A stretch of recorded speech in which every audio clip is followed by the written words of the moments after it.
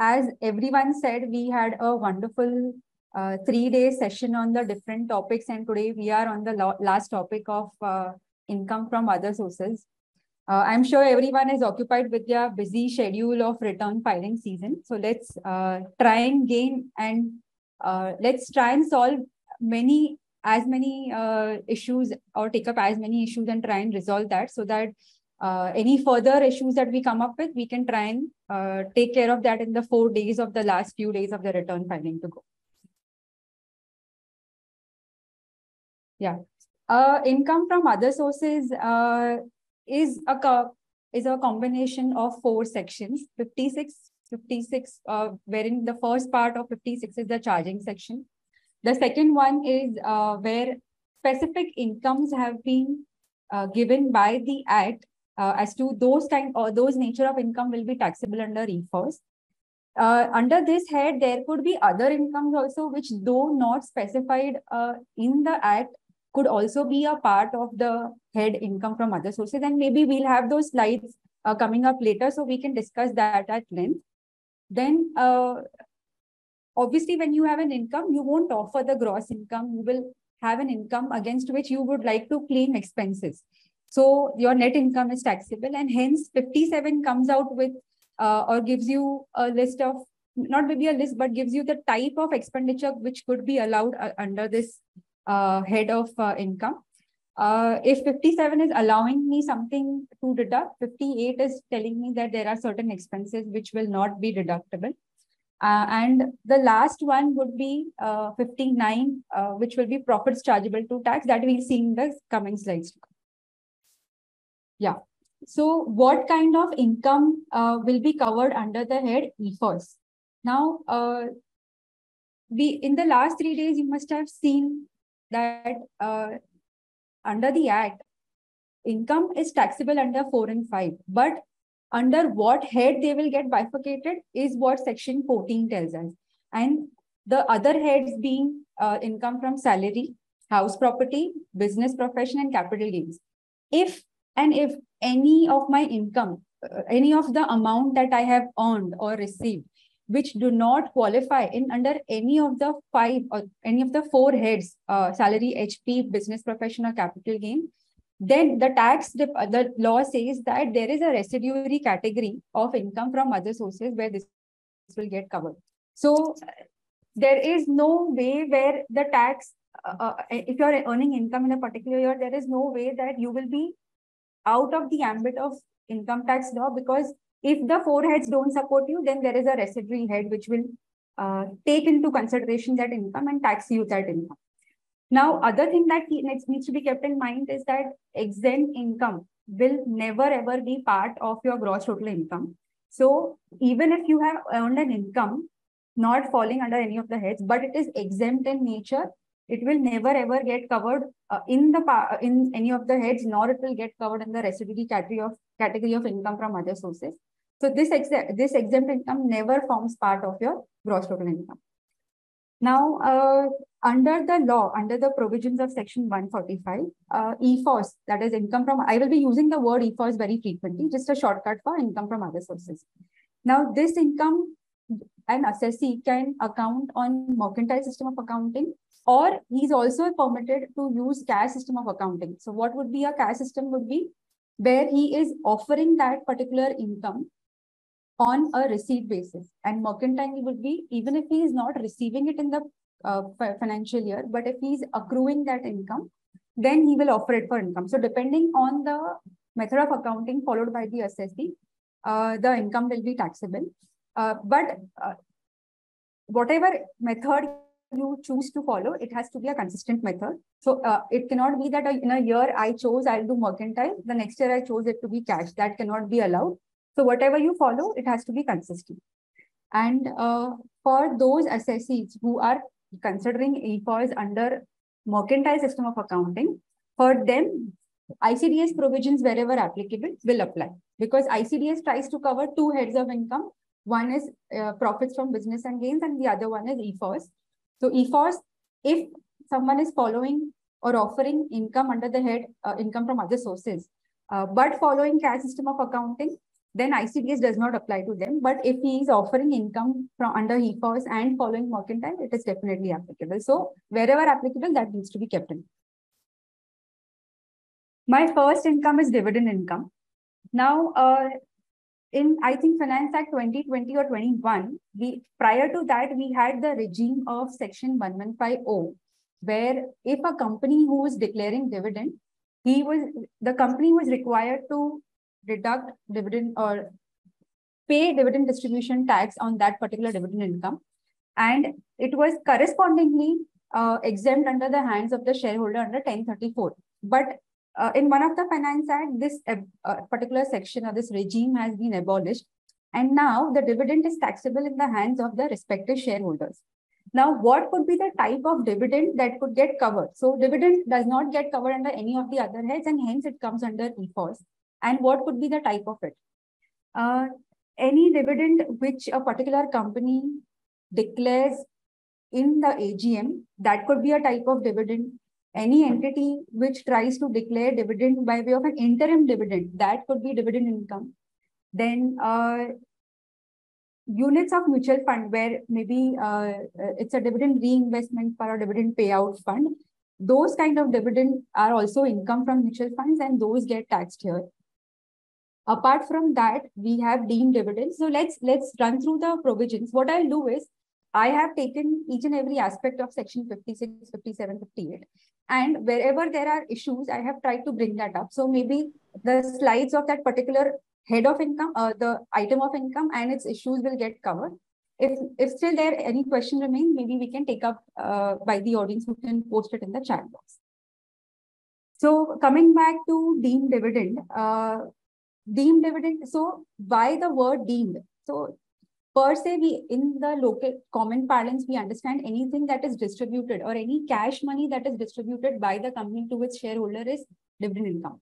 But there are certain categories of income which are deemed, though not per se straight away or in the common parlance known as dividend, but are deemed to be dividend. And those are as follows. So subsection A, 222 is the list where it gives me from A to E, it gives me different scenarios where any distribution by the company will be deemed to be a dividend. So in subsection A, if the company is distributing assets to its shareholder to the extent of its accumulated profits, then that will be deemed to be a dividend. So if it is distributing cash representing its asset, then definitely it is dividend. If it is distributing assets in kind, then market value of that asset will be considered for the purpose. So on what amount do I charge? So in case of assets which are distributed at market value, assets which are distributed in kind, market value will be the value on which I will charge dividend.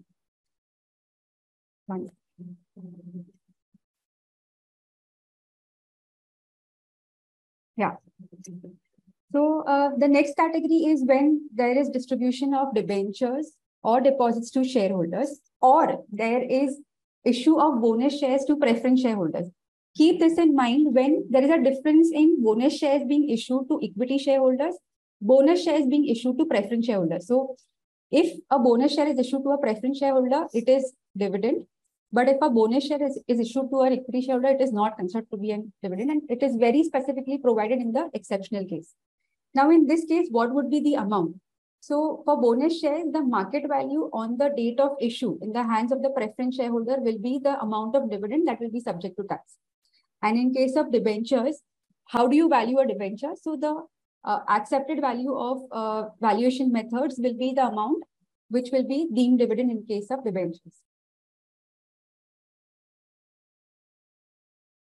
In subsection C, when there is a liquidation of a company and under that liquidation, shareholders are receiving. Now, one thing that needs to be kept in mind in all of this A to E is that the dividend can be taxed only and only to the extent of accumulated profits. So if a company is distributing all this and it has accumulated profits, only then that will be considered as dividend in the hands of the shareholder. Yeah, we were on C where we were trying to say that if there is a liquidation of the company and there is distribution on account of that liquidation, again to the extent of accumulated profits, whatever the shareholders receive by virtue of that liquidation will be deemed dividend subject to tax. in subsection C, if there is reduction of capital, and against that reduction, I'm offering or I'm giving away something to those shareholders in consideration of that reduction, then again, to the extent of accumulated profits, the amount representing the distribution of accumulated profits will be deemed dividend. And the most critical 222E, which all of us face now and then and have one thing that we check in all our audits is 222E. Now, when is the trigger? So per se, when I give a loan to anyone, that is not dividend. But if I give a loan or advance, and it is applicable only in the case of closely held company. So a closely held company would be where public is not interested in that company or public is not a shareholder. So a closely held company who is giving loan to its shareholders. And what kind of a shareholder? A shareholder who is holding not less than 10% of the voting power in that particular company. If a loan is advanced to such kind of a shareholder, then it will be deemed dividend in the hands of the shareholder. So the income that will have to be offered will be by the shareholder. Similarly, there is another clause which says that if the loan is being given to any other concern where this particular shareholder who is having shares worth more than 10% of the voting power in the company, and correspondingly in the concern to whom the loan has been given, if that person holds more than 20% there, if there's a common shareholder who holds this kind of a position, 10% in the company and 20% in the concern, that concern could be anything, could be an HUF, could be a partnership firm, could be another company. So if such kind of loan is given to such concern, then also the act of giving the loan will be a deemed dividend, and it will not be, so dividend will not be in the hand of the other concern, but in the hand of the shareholder. It is by virtue of this shareholder that the amount is getting passed over to the other concern. Even in such a scenario, the brunt of taxing that income is going to come in the hands of the shareholder. And there is a third scenario where they've tried to say that I'm giving such kind of benefit or loan to any other entity, but for the benefit of shareholders. So ultimately, it is the shareholder who is getting benefit by virtue of me giving a loan to some other party. Still, in such a scenario, deemed dividend will be triggered and the tax will happen in the hands of the shareholder. So this needs to be kept in mind that in such a scenario, the tax is always and always in the hands of the shareholder. Now, what are the exceptions here is that if I'm a company who is into the business of giving loans and I happen to give a loan to my shareholder by virtue of my business, then such a case will not get covered under the 222E scenario. So something like NBFCs. NBFCs have been taken out of or given an exception to this particular rule. And if I am giving a loan as a trade advance, so say there's a holding company or there's a subsidiary, there's a holding company who's giving a loan to a subsidiary company, but it is for the purpose of the business of that particular subsidiary company, maybe in the nature of advance or maybe in the advancement of the business of the particular subsidiary company. Even in that case, there'll be no trigger of 222E. Such trade advances are permitted. But whenever such a scenario comes in, we will have to always see to it that the commercial expediency behind that trade advance is always proved to the department so that you come out of the branch of the 222E provisions. Now, what are the exceptions to it? Apart from what we've seen in the section, there are a few exceptions given separately. One is where I am making a distribution to the non-participating shares, as in those shareholders who do not participate in the surplus on the event of liquidation. If I am giving any such distribution to them, then that will not be covered under the ambit of deemed dividend. Next is when I do a buyback of shares where the company offers to the shareholders to buy back those shares, as in they will offer a consideration against which they will buy back their own shares and ultimately destroy it. Such a scenario, if that is by virtue of or by the proper provisions of Companies Act, then such a buyback will not get covered. Such a distribution by buyback will not be deemed to be dividend. And if there is a distribution of shares by a resulting company to the shareholders of a demerger company. So an entity or an undertaking which is getting demerged from an existing company to another company, which is the new company. And the new company comes and issues shares to the shareholders of the existing company by virtue of that undertaking. then in such a scenario too, it will not be deemed to be a dividend, deemed dividend. Now, so we saw the kind of categories. Now we'll try and see what are the taxability of all kinds of dividends. So if there's a dividend, like we said, declared by the company in the AGM, in such a scenario, the year in which there is a declaration by the company, that will be the year of taxability. So that will be the year when I will offer dividend to income. Then all the deemed dividend scenarios right from A to D, but keeping E aside, if I am distributing those kind of amounts, then the year in which the distribution happens, my deemed dividend will be taxed in that year in the hands of the shareholders. In the case of 222E, in the year when I advance the loan or payment to such a kind of a shareholder and there's a trigger, it will be that year in which this deemed income will be taxable. And in case of interim dividend, it's the dividend when the company is unconditionally giving it to the shareholder. That is, on the receipt of such kind of shares, receipt of such kind of interim dividend, will the dividend be taxable in that year? So these years are relevant for us to understand when the dividend is to be offered to tax in these different scenarios. Now, what will be the permissible deductions for me against the dividend income? Now, section 57 is the section which will give you the kind of deduction that is allowed. So subsection 1 tells me that some kind of commission or some kind of expenses which I incur to realize this income from the banker, if I have incurred those kind of expenses, I'll be able to take a deduction of those kind of expenses. Now, if we must have read section 57, subsection 3, it says that expenses which are incurred wholly and exclusively for the purpose of earning that income, then they'll be allowed for deduction against that income. Now, this is a very plain language which says that, okay, if interest has been, I'm taking an example of interest right now. If interest has been incurred to earn that dividend income, I would like to take a deduction of that interest against my dividend income. But what happens is there's a proviso to the whole of section 57. If you see the placement of that proviso, it applies to the whole of 57. And by virtue of that, the proviso is trying to restrict the amount of interest expenditure which I can claim, which means the section tells me that only 20% of my dividend income, only the amount determined to the extent of 20% of my dividend income is the amount that will be allowed as an interest expenditure. So even though 57.3 allows me the whole of the amount, but proviso which applies to the whole of 57 will only allow me 20%. So when I'm offering dividend income under the head IFOS, then in that case, only 20% of interest expenses allowed to me. Now, apart from that, the proviso additionally says that no other deduction shall be allowed to me. It will be only the first one, commission or remuneration to realize that income, 20% of the interest income to the extent of dividend, to the extent of 20% of dividend, and the third will be no other deduction. So this is the limited category of deductions which 57 is trying to allow me. Now, let us take a scenario where dividend is earned from shares, obviously, but that shares are either held by us as investments, and there are certain category of people who hold their shares as stock in trade. Stock in trade as in they are people who deal in day out in those kind of shares. I mean, shares is like a commodity to them. And they do a trading on a daily basis on those shares with their perspective to earn profit.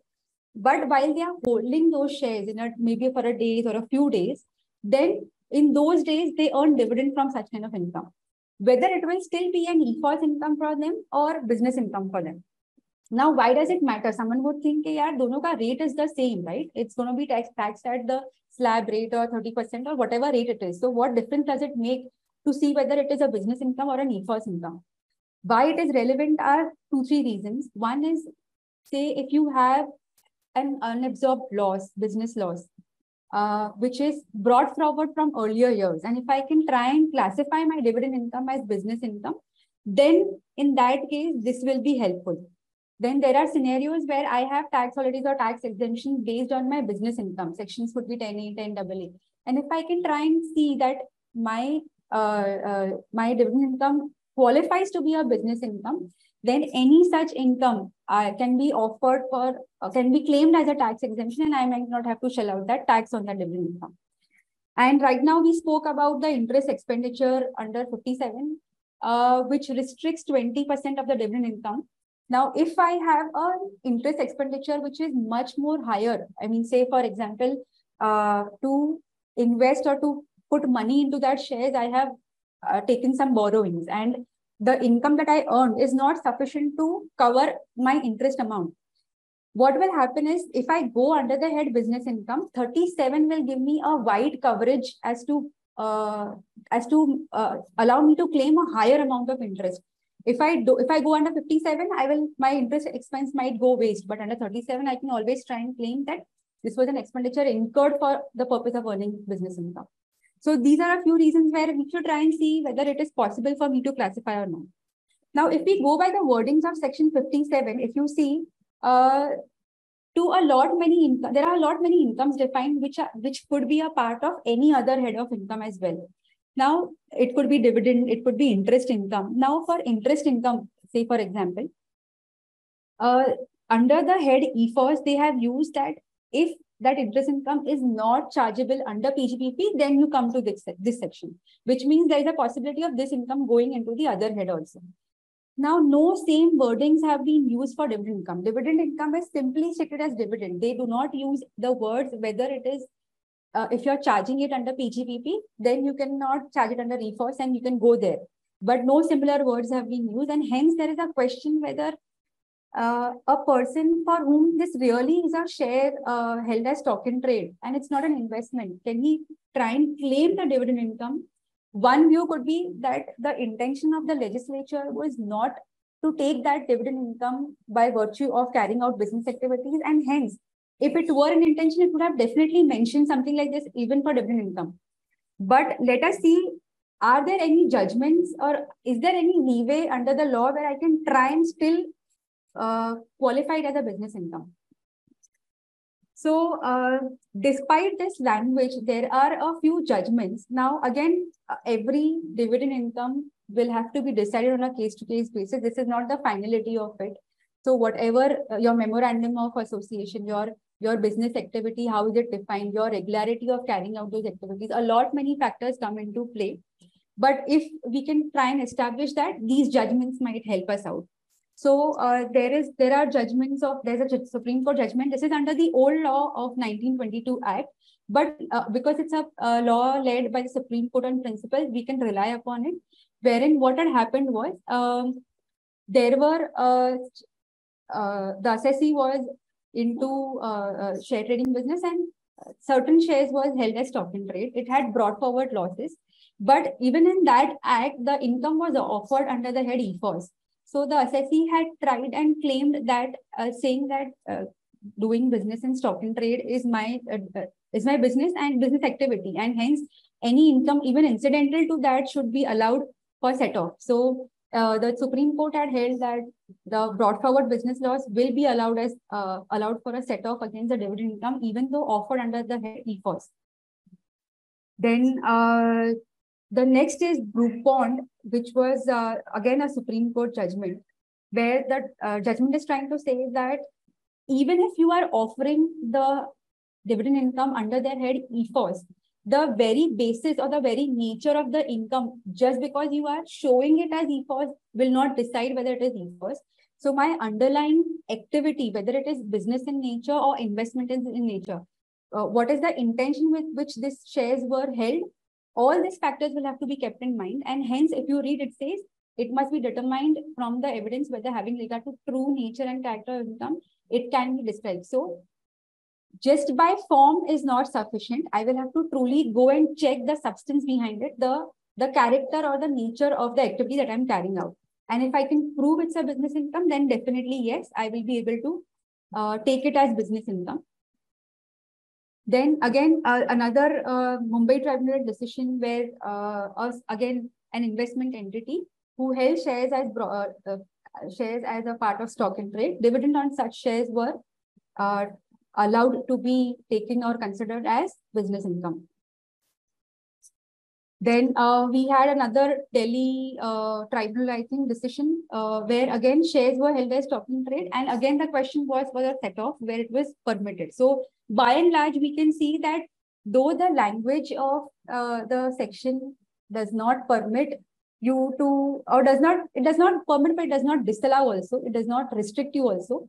Some courts have interpreted that if you are earning dividend from stock in trade, then you will be able to claim that as set off against your business income. Or it could also be a possibility where you are having loss under that particular IFOS, wherein dividend income is certain, dividend income is say 100 rupees per, I'm just taking an example, and your interest expenditure against that is 120. So I have a loss under dividend income to the extent of 20. And if I can prove that dividend is by virtue of that business income, I will be able to claim that against my business profits.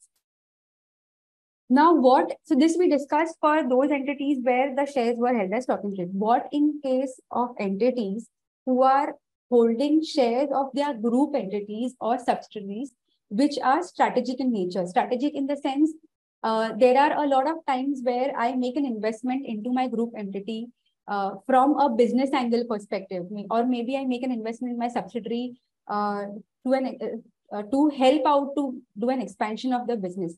Whether in such a scenario, also can someone try and say that though it is classified as investment in my balance sheet, but my true nature of that investment is ultimately going to help me in my own business. So we have a decision of the Chennai High Court, which says that there were some investments made in one of the entities where this particular company had a controlling interest. And by virtue of that investments, the entity earned dividend income. Now that interest or that strategic investment could be many reasons, helping in the business of the subsidiary, helping in my business, expansion of the existing business, or maybe a procurement of raw material, n number of reasons. If that commercial expediency has been established, then the High Court has held that yes, in that case too, your dividend income is by virtue of business activity only, and any such dividend earned from business income will definitely be a business income. Any such dividend earned by such investment, strategic investment, will be a business income and will be allowed to be set off against brought forward business losses. Yeah. Now, so by and large, every fact has to be seen in every case and accordingly decided. The next one is, we all know there is a provision of ATM where, say, I am receiving dividend from one company. And mind you, this applies only to a company because ATM section deduction is allowed only to a company. So I say I am a company which earns dividend from another company, and down the line, I issue dividend to my other shareholders. Now, what I will do is, whatever dividend I have earned, I will try and claim a deduction of ATM for the dividend that I have passed over to my shareholders. Now, in this scenario, assuming that I have 100 rupee dividend earned and I am passing over 80 below, okay, so the net income is 20. Now, while calculating the deduction of interest, I might have incurred some borrowing cost also, which is in the form of interest. So while deducting that 20% of interest deduction, what will be the amount? Should it be the amount of gross dividend, or it should be the amount after taking the net amount, in the sense that after taking a deduction of ATM? So should it be on 100? Should that 20% be calculated on 100, or should that 20% be calculated on the net amount of 180, which is 20% on the 20 rupee? Now, why this confusion is because of the wordings that are used under 57. Now, 57 states that 20% of the dividend income that is included in total income. Now, how is total income calculated? Like we generally do, I have all my incomes under all the heads. I derive at a gross total income.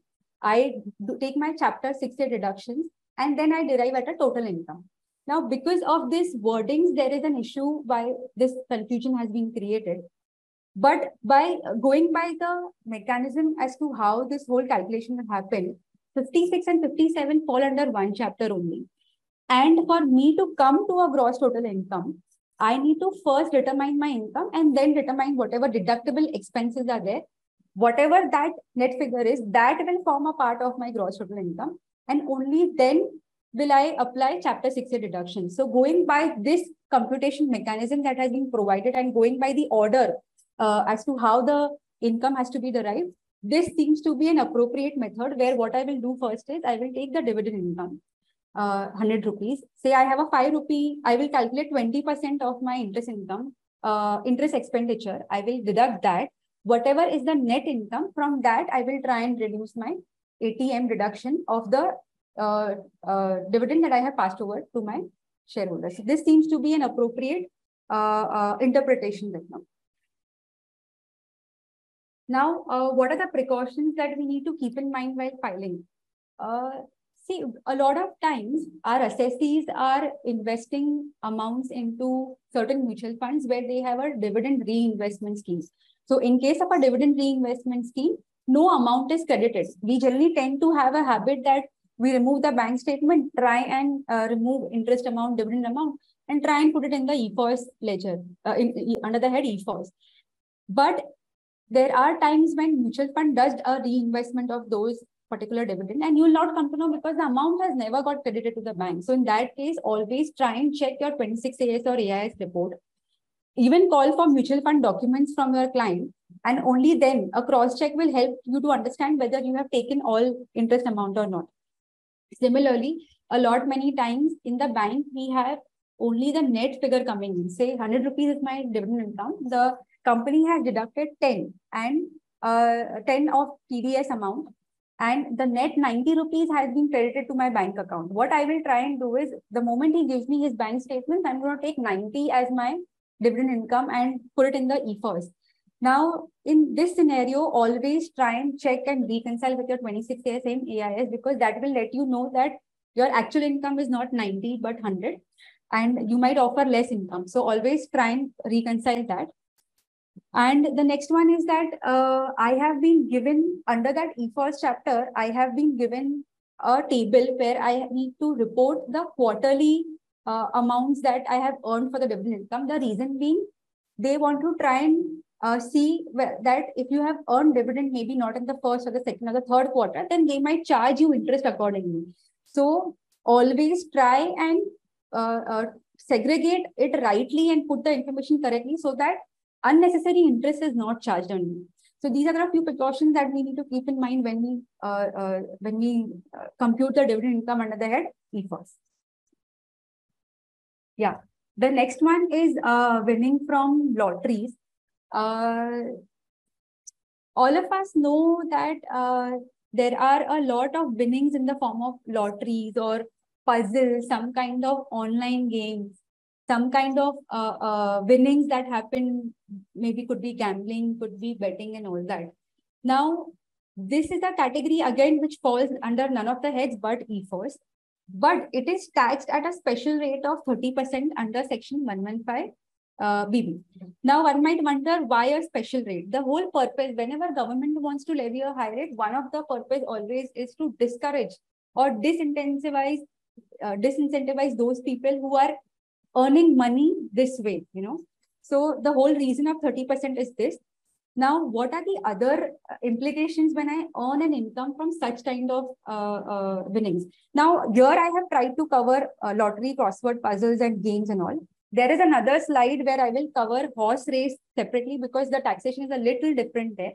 And there is another slide where I will be covering online gaming, because, and I'm sure everyone must be aware of the buzz that has got created against this online gaming thing right now.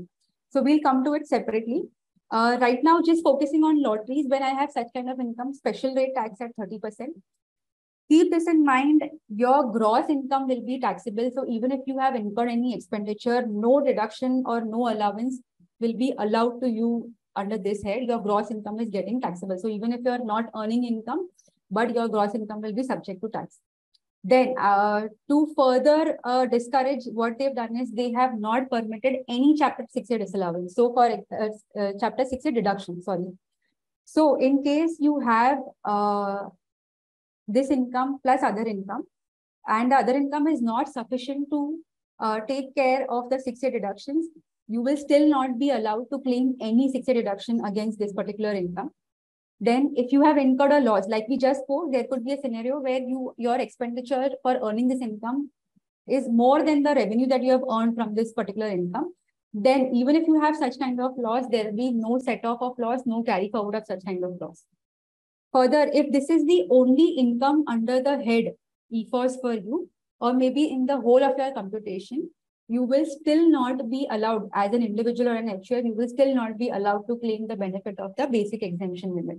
So no exhaustion of basic exemption limit under this particular head of income, under this particular income nature. Now coming to horse races, again, it is covered under the same IFOS, under the same section at special rate of 30%. But if you are into a business of maintaining, it's not winning actually, it is maintaining. If you are a person who owns and maintains horses for races, then in such a scenario, you will be allowed to be taxed on the net income. So whatever income or whatever expense you are incurring to maintain those horses so that they be eligible for races, then in that case, the net income will be the amount on which you will be paying taxes, but at 30% only. Now, this winning of horses or this maintaining of horses should be obviously under the permitted lawful business of doing horse races. It should not be illegal, it should be legally permitted that horse races should be allowed. And if you're maintaining those kind of horses, only then you will be able to come into this ambit. Again, like we said, for lotteries, there is no deduction under Chapter 6A. There is no exhaustion of basic exemption limit against this income. But if you are incurring any loss by virtue where your expenditure is more than the income for maintaining and owning those horses for these races, then you will be allowed to claim that loss as a set-off only and only if you are having income from some other horse income. So if you have income from other sources, it could be interest, dividend, it could be TGVP or something, it is not allowed. It is clearly of the same source of income. And if suppose in a particular year, you are not allowed to take it forward, or you're not allowed to, you're not being able to absorb it, then for a period of 4 years, you will be allowed to carry forward this loss with the condition that if you have a future income under the same source, which is from owning and maintaining of horses, if you have income in future, only and only in that case, you will be allowed to take a set-off. Now, coming to the very trending and the very buzz right now on the online gaming thing. We know that a lot of governments are against this online gaming. The craze among the young millennials is too high. And somewhere the government is right, maybe to discourage such kind of ways of earning income. So a lot of buzz has been created. Dream 11 being one of the very famous entities or platforms. It is Rummy Poker also. And there are many such platforms which maybe on a computer or maybe on your mobile handset as well, you are able to play it with a click. So in the case of lotteries and all, it is it could be lottery, it could be gaming, it could be betting. It is a common understanding that these all games are games of chance. Okay, game of chance as in you don't have to apply any of your special skill. You don't have to put in effort. You don't have to plan or strategize things. It's just a random event. And such kind of events are termed, if you win in such kind of event, then it is termed that you're lucky that you have won. Okay. So that is generally referred to as the term game of chance. So, you know, I have listed a few points like happening of a random event. Then the player has no say in the game. There's no mental ability of which the player has to put in, no efforts, and it's just by luck. So could be that I am throwing a dice and I was lucky that I wanted that number and I won. Maybe I'm playing cards and I was lucky I got those cards and I won. These kind of games are generally covered under a game of chance. Now, there could be a few games where individually I might plan, I might with myself or maybe a teammate of a team plays, a group of people, a group of team, a group of league who come together. We have such competitions happening. So these people come together. What they will do is they will try and gain knowledge on that particular gaming. They will try and take trainings. They will try and strategize. They will try and plan as to how we will play that game and apply that. And after a group effort or maybe an individual effort or after a proper application of mind, there's a chance I might win. Such kind of games are can be bifurcated or can be segregated from game of chance to game of skill. So wherever I am putting that human effort or that specialized planning or strategy, those could be game of skill. Now, in that case, there is a difference between the two. The game of chance is without any effort, just by luck, and game of skill is where I have to strategize it. So Dream 11 or maybe the fantasy thing or all these kind of platforms, they are trying to argue that when a participant comes on my platform, he is not winning randomly. It is not by luck. It is by virtue of him putting in effort. So for those kind of people, can a game of skill be considered as business income? Or even if it is not considered as business income, if it is a one-off, can it be still an IFOS, but out of the ambit of 115BB? Now, what is the benefit?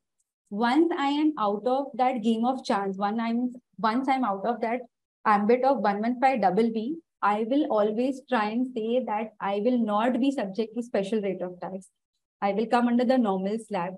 I will be able to claim expenses and I will be able to take all those benefits which 115BB is denying me, which is like 6A deduction or maybe claim of expenditure, claim of basic exemption limit.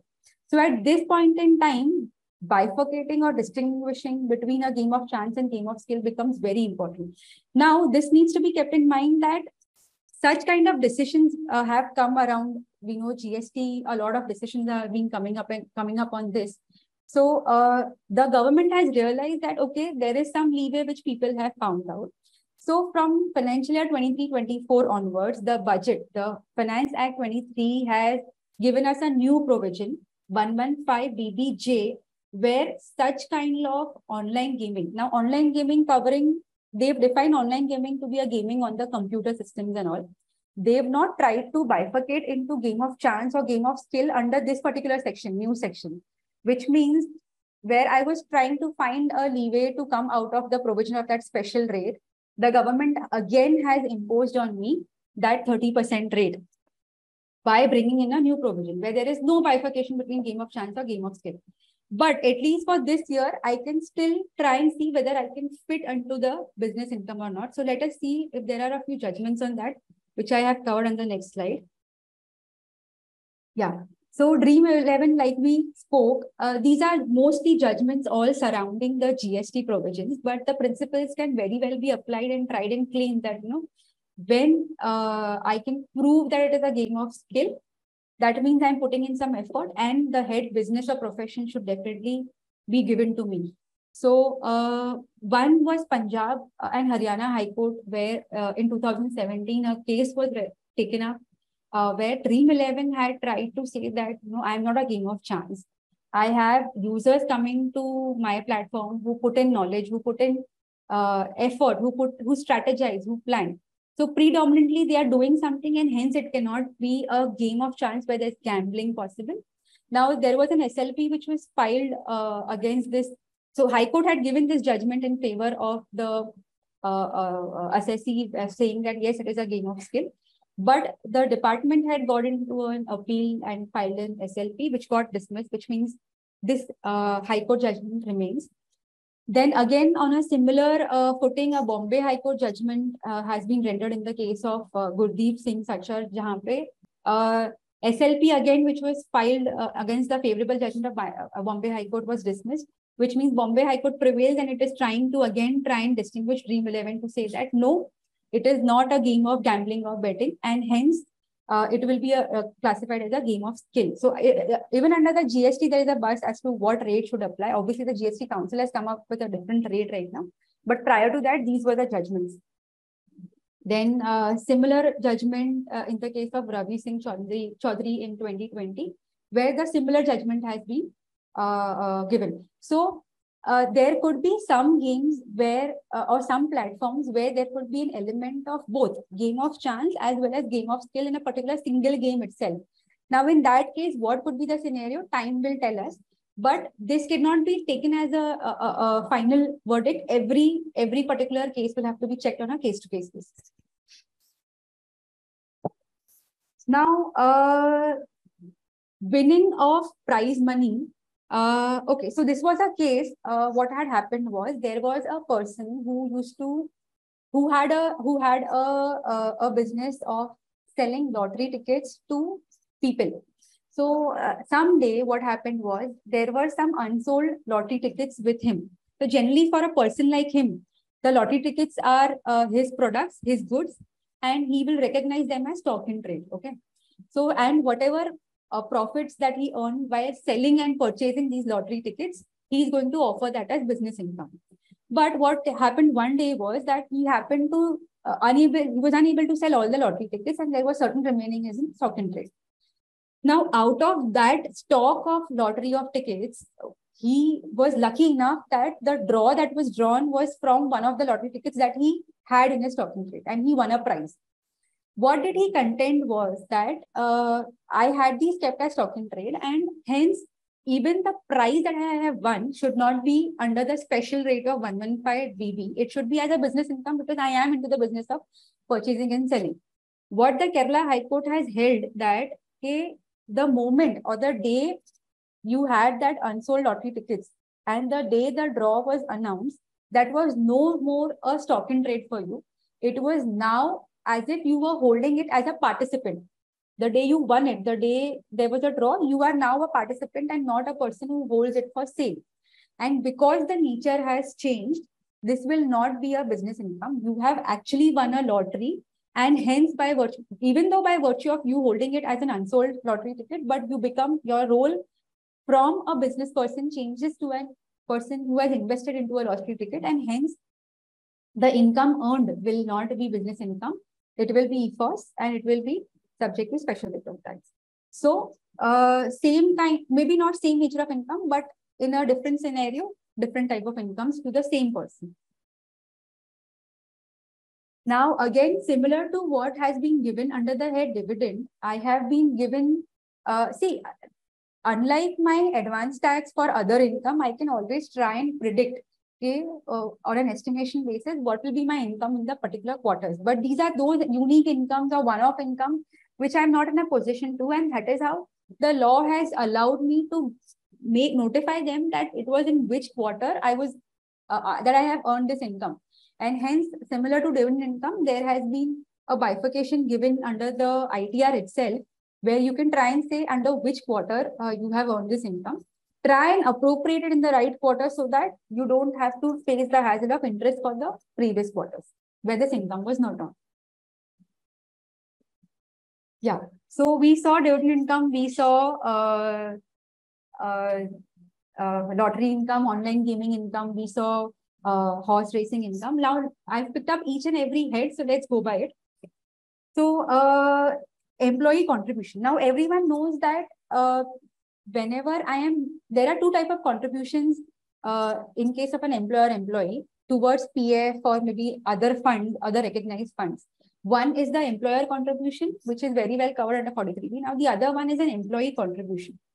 Now the moment you deduct that contribution from the salary of this employee, and before making the payment to the provident fund, it is income in the hand of the employer. Okay. And the moment you make or that payment to that particular provident fund account is the time you are allowed a deduction. So it is not automatic. It is not implied.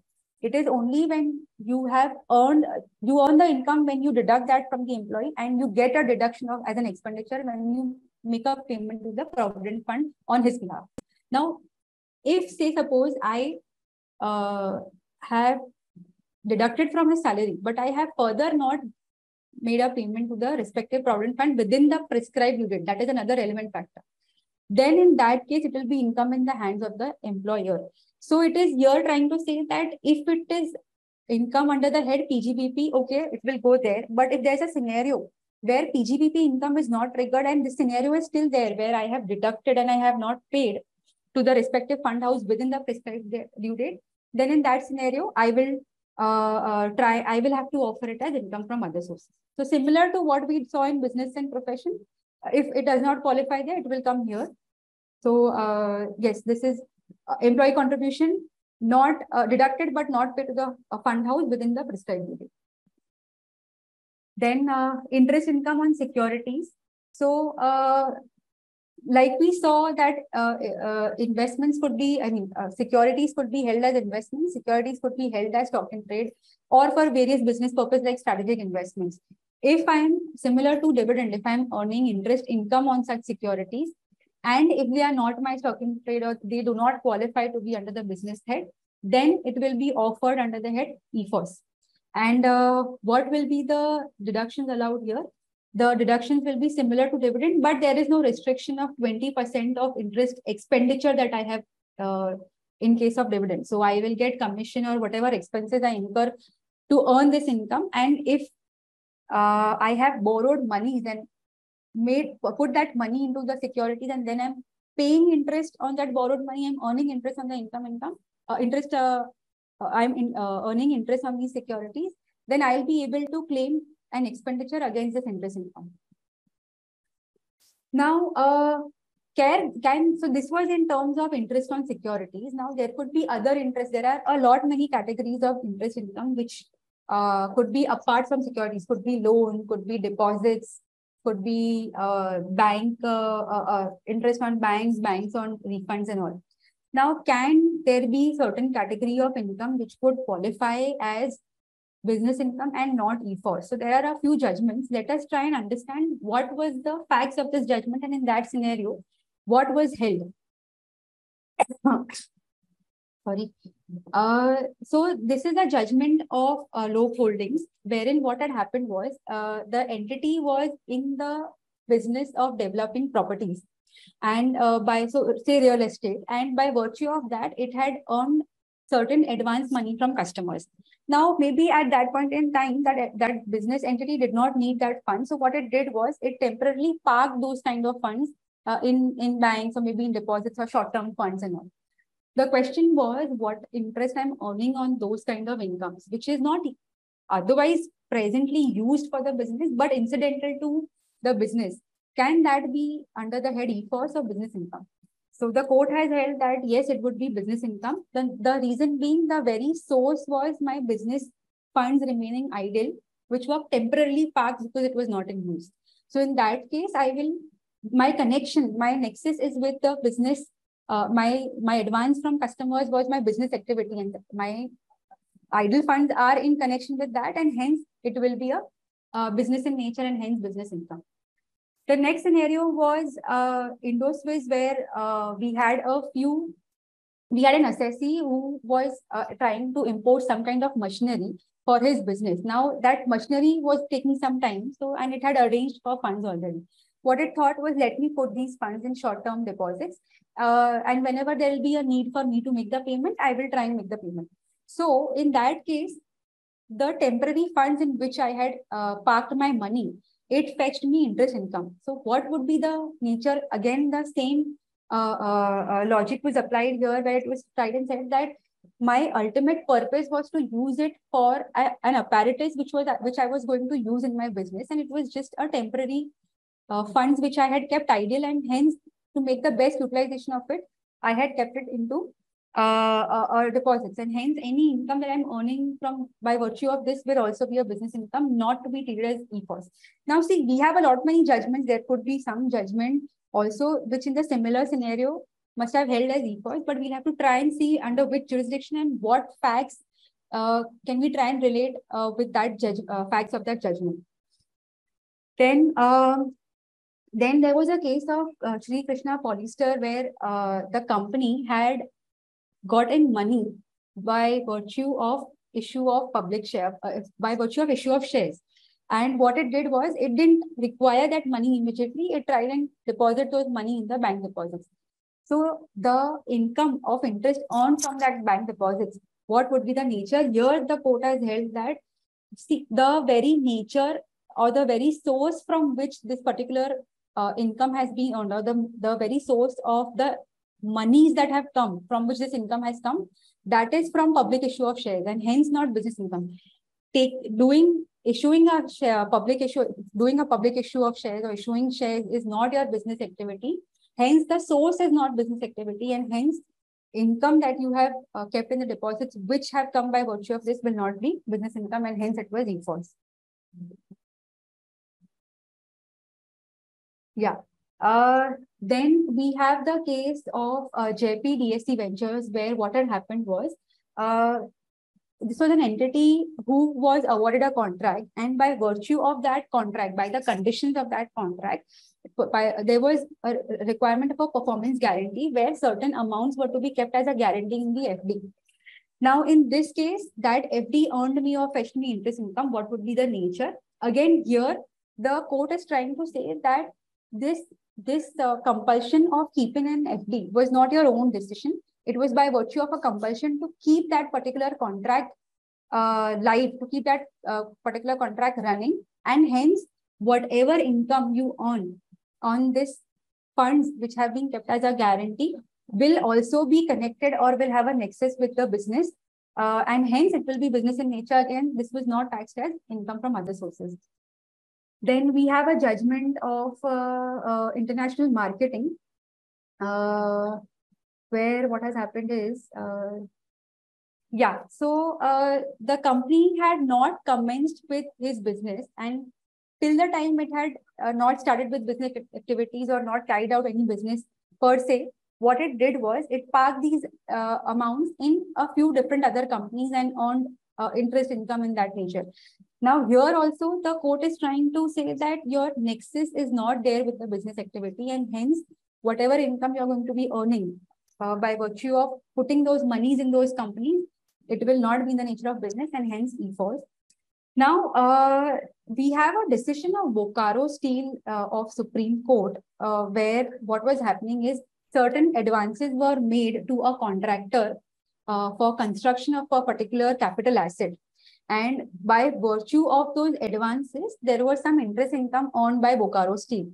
So what treatment needs to be given in that case was, the Supreme Court held that because a capital asset is coming into place, capital asset is getting constructed, and the advance is by virtue of that advance given to such kind of a contractor. What you can do here is, it will not be taxed as any income. It would not be taxed as IFOS. It would not be taxed as business income. What the court allowed was, you can try and reduce the cost of construction by virtue of this interest income. Now, under the ICDS, when the ICDS, Income Computation and Disclosure Standards, when this was brought in, what had happened was, initially, ICDS specified that under the head borrowing cost, we have an ICDS 9 under the head borrowing cost, where it was specified that if you have borrowed money for getting an asset into play, say some fixed asset or any asset which will help me in my business for the construction or for its acquisition, then if those borrowings are temporarily parked somewhere, then in that scenario, what you will do is, you will offer it as income in place of deducting it from the cost of construction. Now, this was when ICDS was challenged in the Delhi High Court, this particular provision was struck down, and no new law has been brought by the legislature till date, and hence the principle of Bokaro still remains, wherein we are trying to say that if there is construction of an asset or an acquisition of asset, and those borrowings for which have been temporarily parked somewhere, if I'm earning interest income, it can still be reduced from the cost of construction, and it will not be required to be offered as IFOS. So these are a few judgments. Again, going to the fact that every case will have to be tested on a factual basis. Every case will be different, and we'll have to test it out what head we can take it into. So these are based on whatever judgments. These are a few principles, and if we go by the principles, it comes out with a common principle that the source of the money from which that money has come, if that pertains to business, and if the need is a temporary, so there are certain scenarios where, let's say the first principle which says that it was by virtue that my customers had given me money and that money I didn't need for the temporary basis, then it has a connection with business, it will be business income. Then we saw a scenario where there was a performance guarantee. Again, that was connected with business income and hence can be taken under the head business. Then we saw a scenario where the business only had not started. It was a pre-construction period. So if you have a scenario where there was no business activity, there is still the business being set up, then in that scenario, it will have to be offered as income from other sources. If you have a scenario where the money is coming from issue of capital or it is getting utilized for some construction of project, then it will be either income from sources. And if it is used for acquisition of a or construction of an asset, then it will be reduced from the cost. So just a principles laid down, but scenario to scenario, we'll have to test it out. So this is what we saw in terms of interest income. Then the next head is renting. Now we know that we have a head called house property income, where if I am the owner of a particular building, then letting out on that building will get taken care under the head house property. But there are certain assets like plant, machinery, furniture, which I might be giving on rent. Now there can be two scenarios. Either I am into the business of letting that, either I'm into the business of renting, or I am just letting the plant and machinery as a one-off. If I'm into the business of it and if I can prove that it's my business activity, then no brainer, it will go under the PGBP head. But if it is not the scenario, then it will be taxed under the head IFOS. And what will be the permissible deductions against this? So the law has said that what I was otherwise allowing under PGBP, I will allow all those kind of expenditures against this. Now in this, one more addition that they've done is that if there's a building, so while I'm letting out plant, machinery and furniture, and there is some building which is inseparable from this plant and machinery, and I have to let out that building also, in that scenario also, it will be income from other sources. The deductions, what will be allowed will be repairs to the buildings, insurance premium that I have paid, repairs and insurance again to the plant and machinery, depreciation. Under the head PGBP, I was allowed to take the expenditure or the allowance of the wear and tear of the asset. Similar thing has been allowed to me under the head IFOS as well. And apart from these, if there are any other expenditure which I can prove have been incurred to earn this income, I'll be able to claim those expenditures. Then keyman insurance policy, a very common expenditure that we have for businesses.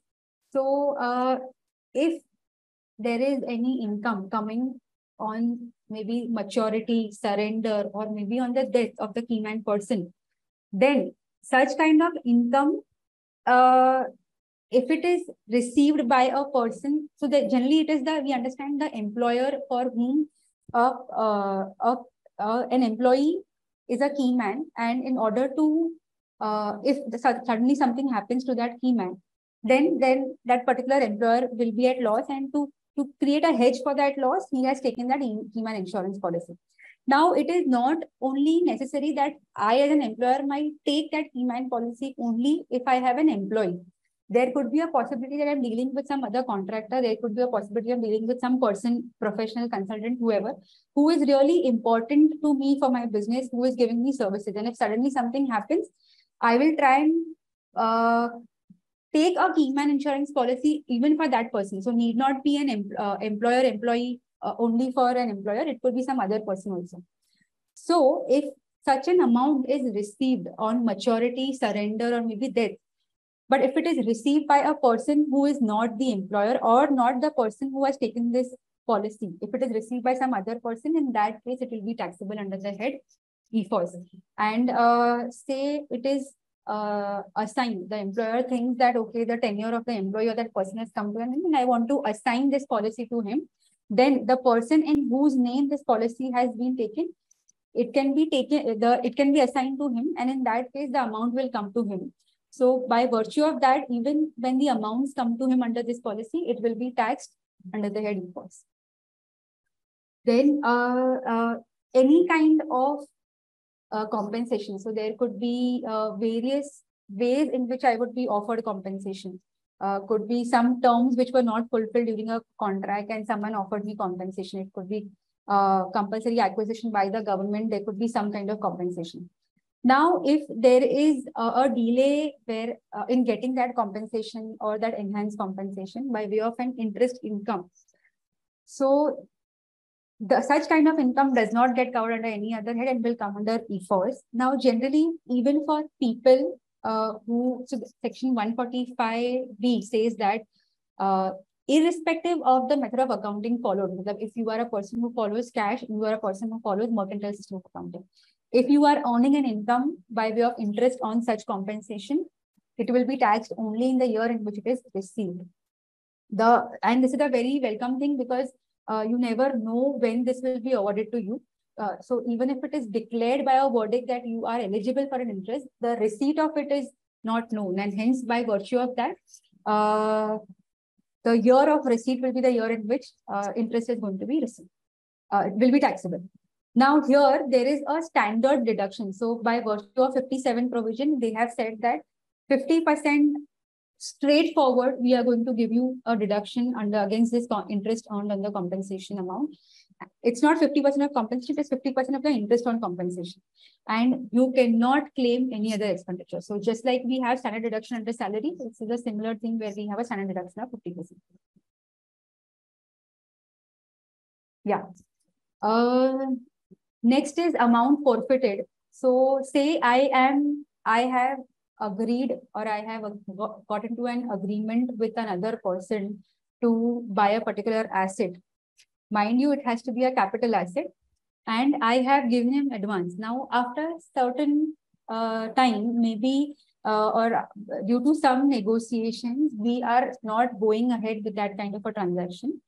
And the term require me to give away that advance. There is no possibility of me recovering that advance, nor by virtue of that negotiation, I'm taking the asset also. So any such amount, if I am receiving as an advance, say I am the person who has agreed to give an asset and now I'm terminating that and the other party is also agreed, whatever advance I have received will be offered as income from other sources. Then family pension, any income which is received. So family pension only in the case of a death of a person. If it is received by the legal heir and that legal heir is receiving it from the employer of the person who has died, in that case, then family pension gets taxed under IFOS. Now that family pension has been defined to be an amount where there is a monthly payment given by the employer to the legal heir of the employee. 1/3 of the pension amount or 15,000, whichever is lower, is the amount that is allowed as a deduction income. So this net amount will be taxed as income from other sources. Now, if the next head would be compensation or payment received in connection with termination of employment of any person, if it is not considered under the head salary for whatever reason, say my employment has got over and there is some kind of compensation which I have received later on, such kind of income will also be covered under the head IFOS. Now, this was all those incomes that are specified under the section 56. Yes, I know there is 56 to 10 also, which I have covered separately, and there is 56 to 7B for issue of shares, which have been covered specifically under the other slide. Those are specified incomes. But now, for a time being, let's come to certain incomes which have not been defined under the section 56 subsection 2, but still can be a part of my IFOS head. And what are those kind of income? So income from subletting of a house property by a tenant. Now, by virtue of him being a tenant, he only has a right to occupy. He does not have a right to sublet. And hence, because he does not have a right to sublet, it will not fall under the nature of a letting out of a house property under the head HP. And hence, if it is being sublet by a tenant, then it will come under this head. So casual income could be any income. There could be, like we discussed earlier, that no head which remains previously, all those kind of income will remain under the head, will be taxed under the residuary category, and a casual income could be something like a tuition fee, some income which I'm earning from my other source of income, one-off transaction of a consultancy charges, which I'm not otherwise regularly doing, could come under this. Insurance commission, if commission is not my business and giving insurance policies is not my business, then insurance commission, one-off can come here. Then director sitting for attending board meetings. Now, there are directors who are not into the executionary capacity. And when they are not into the executionary capacity, they are not into an employer-employee relationship with the company. So any kind of activity not falling under this ambit will be covered under IFOS, and director sitting fees is one such income where I am not doing managing the whole business right now. I'm just attending the board meeting and it will be IFOS. For that matter, even commission earned by a director not connected to the business will definitely come under this head. Then we have interest on bank deposits, which is like having a savings bank account and earning interest on that, which will come under this. And ultimately, subject to the limits specified for individual HUF, you'll have a deduction under ADTTA as well. Then deposits with other companies. Deposits could be in the nature of bonds. It could be in the nature of NCDs. Any such amount that I've kept with other companies who's giving me, who's servicing them in the form of interest, such kind of interest will come under the head IFOS. Then there is interest on loan. So any individual or maybe any entity who is not into the business of lending, any interest earned on such amounts given as loan will be an interest income under the head IFOS. Now, income from undisclosed sources. What could this be? So we have section 68, cash credit. We have section 69, various sections where we have unexplained expenditure, unexplained investment, unexplained money found. So these are all those kind of income where I do not know what is the source from which I have derived it. So this could be either voluntarily, where I, as an assessee, have offered it voluntarily in my income tax return. Either it could be found later on where the AO has opened your assessment and he's tried to tax that. So all these kind of income, voluntarily or not, will fall under the head IFOS, again, subject to special rate of tax. Then remuneration from the member of parliament. Again, there is no employer-employee relationship. He is just serving there by being a member of the parliament, attending to the, attending to those matters there. And any remuneration received by him by virtue or by capacity of that will be an IFOS. Interest on securities of foreign government, a part of this.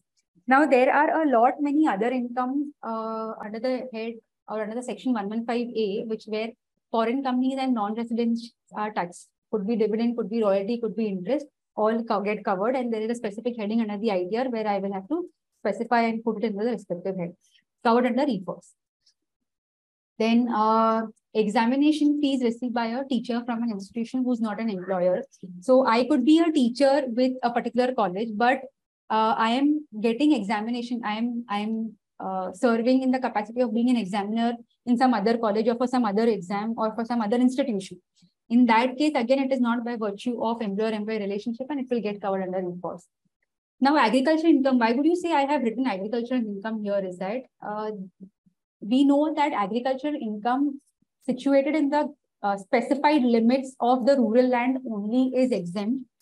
So if there is an agricultural activity happening, but not within the rural land, but into the urban land, in that case too, it will be taxable and it will be under the head IFOS, depending if it is not going under my business profession.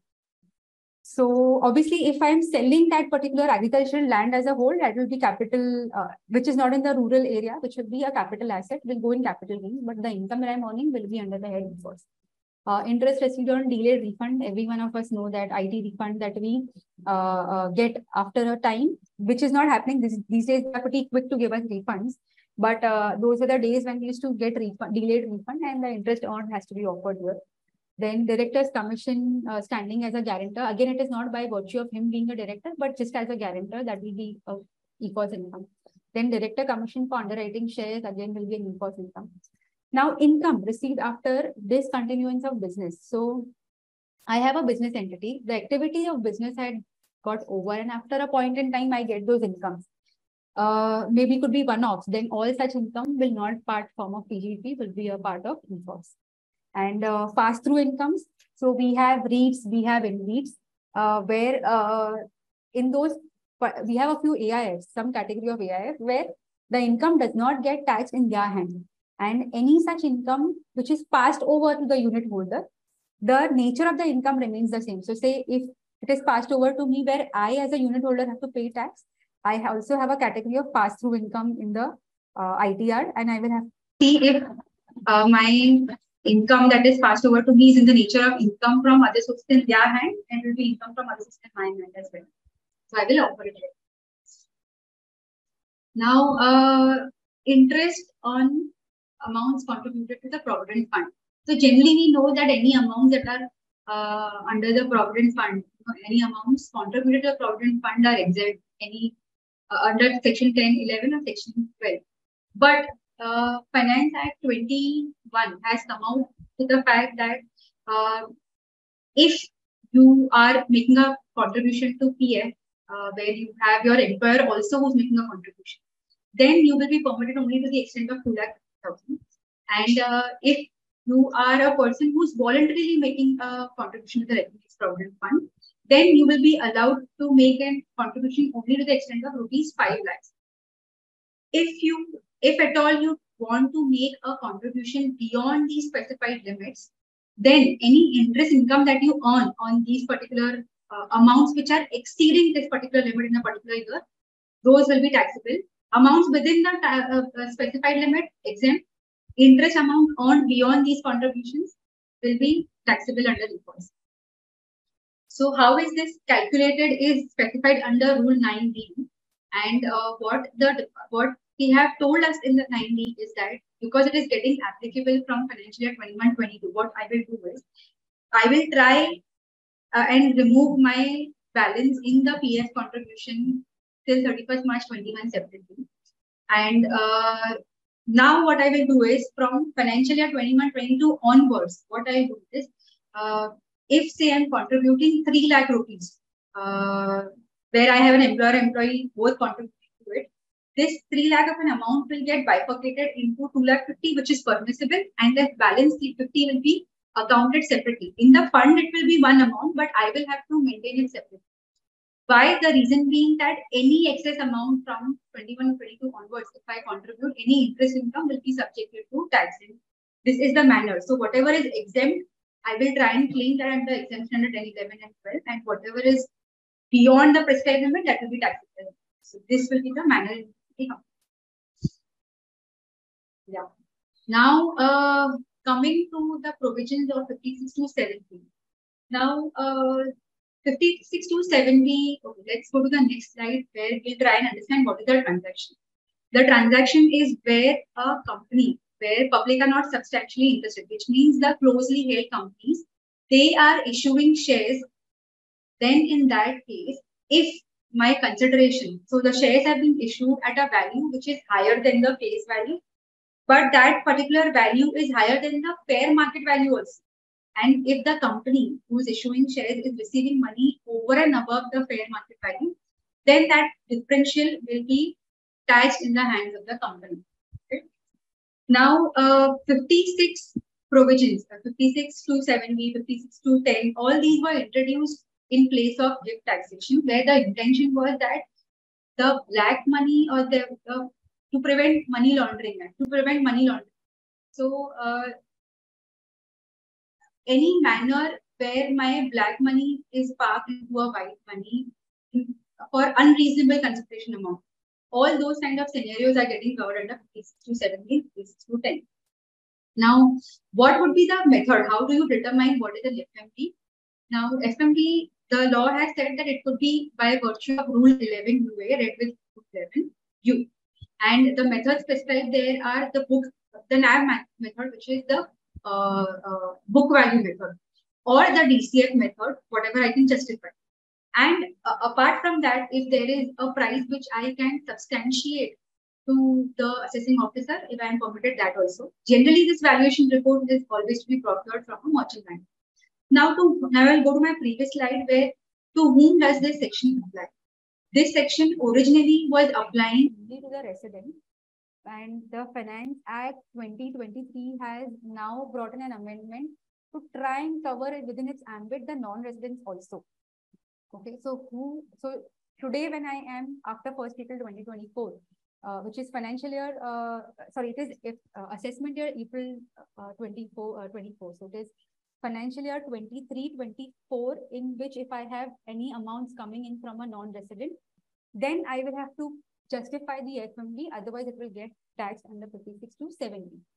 Now, what kind of exemptions have been given, or to whom these sections will not apply? So, say a venture capital fund, which is undertaking consideration from a venture capital company or a fund registered with SEBI, if or an AIF1 or AIF2 who are taking in money or who are issuing shares against a consideration which is higher than the fair market value, for them it is permitted, it will not apply to them because already there is a regulatory who is taking care of this valuation, and hence they've been given an exemption.